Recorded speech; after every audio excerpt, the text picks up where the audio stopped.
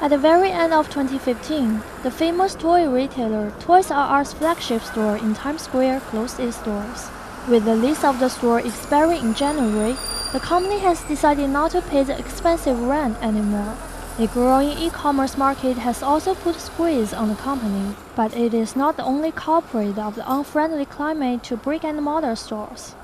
Earlier in January, Macy's, the largest department store chain in the United States, also listed 40 stores it would close or had closed nationwide.